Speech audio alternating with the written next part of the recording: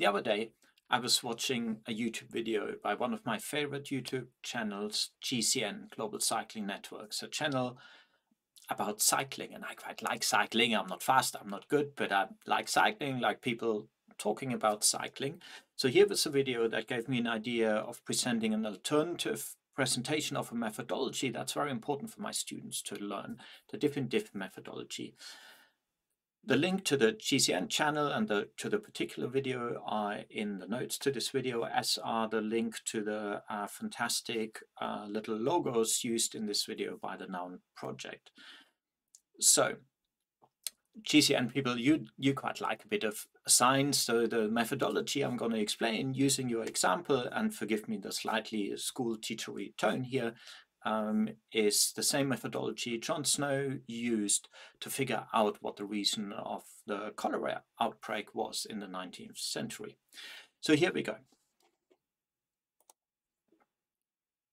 In this video, there are two of the presenters in the channel, Sai and Ollie, and they want to test whether a particular bike, let's say this one, this bike here, is faster than this bike.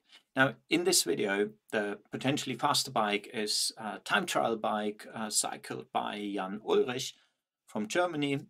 And the reason why this video triggered something in me is because I remember spending a fantastic weekend in Paris on the Champs-Élysées when Jan Ulrich actually won the Tour de France. Now, admittedly, he wasn't only fueled by water and electrolytes, so it's a tainted victory, but that's not the issue here. So Sai and Ollie want to test whether that fast bike is potentially, or is really faster than the other bike. So here's a setup which you see actually quite often in the show.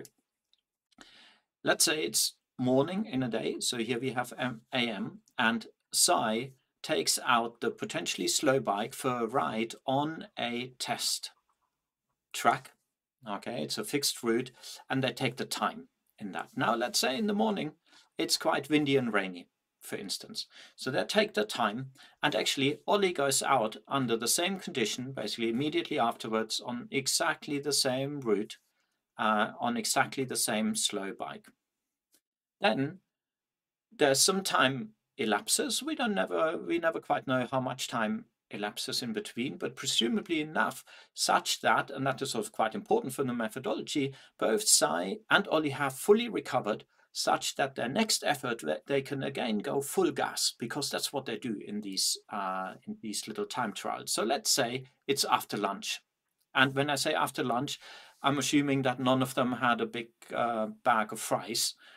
Such that in the afternoon they're a little bit tired and heavy, okay? So they're still under tip-top condition such that they can go 100%.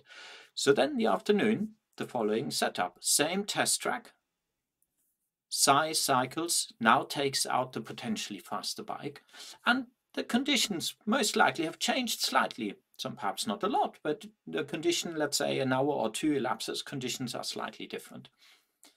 So the time is taken, and then Ollie goes out. Again, the same condition as Sai in his second ride, the same potentially faster bike, the same time. And then what we often do here in these videos is that we take the time Sai has in his second attempt and we subtract it from the first time. Okay, so we take the second time, subtract it from the first time. And what do you get? So you get a time difference. Now, what's that time difference due? Now, the track is the same, so any time difference is not due to the track. So that sort of cancels out. The rider is the same, and we said in both situations sort of fully fit. Okay, that's why we needed a bit of time between the two bike rides.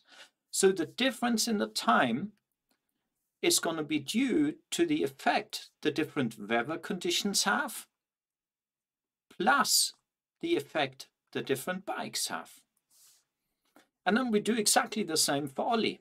We take the time Ollie has in the second attempt in the afternoon, we subtract it from the time Ollie had in the first attempt.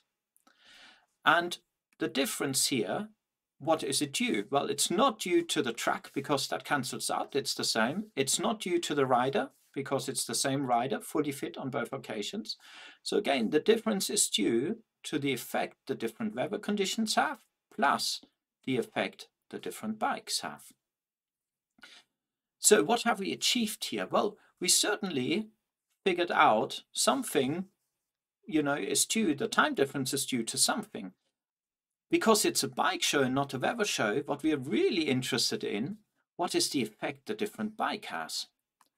But what we have calculated is the effect on the time of the different bikes and the different conditions, morning and afternoon, or in the two bike rides. So this is certainly informative and interesting, but perhaps not focusing on or identifying exactly what we want, the difference in the bikes.